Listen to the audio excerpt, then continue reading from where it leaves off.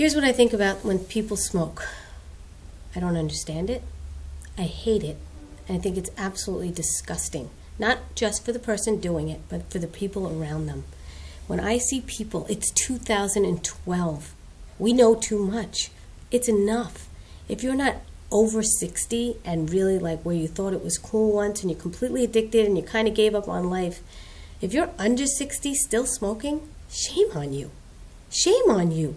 And to do it in front of your children and other people around you, I don't care if it's one cigarette. I don't care if it's 2 cigarettes and you're just doing it socially. It's not socially acceptable. It's not. And I'm not just hiding behind this camera. I tell people to their faces. When I see a mother putting her child into a car seat and then she's smoking while she's doing it, I say something.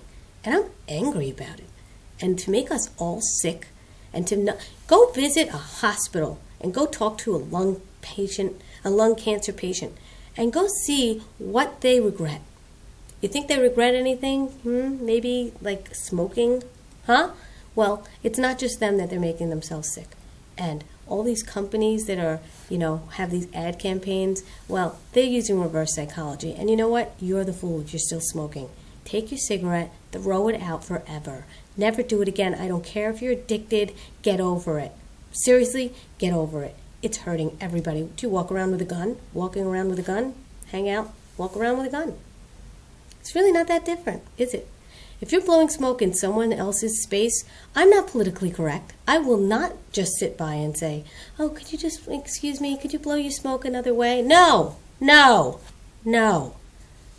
Please take away that cigarette now. Get angry. Get pissed. The problem is we're not pissed enough. Everybody's just socially, being politically correct. Well, you know what? I think Milan is backwards. I mean, they're walking the streets. When I was there, they were walking the streets. Every block you go, they're smoking. 2012. That's backwards. For a big major city to do that, I'm sorry.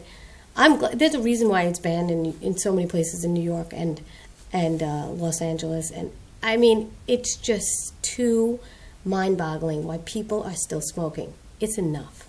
Get rid of your cigarettes. It's disgusting. You don't look cool. It doesn't look good. It doesn't feel good. And you never feel good after you have one. So just cut the crap and save us all some disgusting smoke in our faces and get rid of them. Stop buying them, okay? Enough is enough. Enough. Really.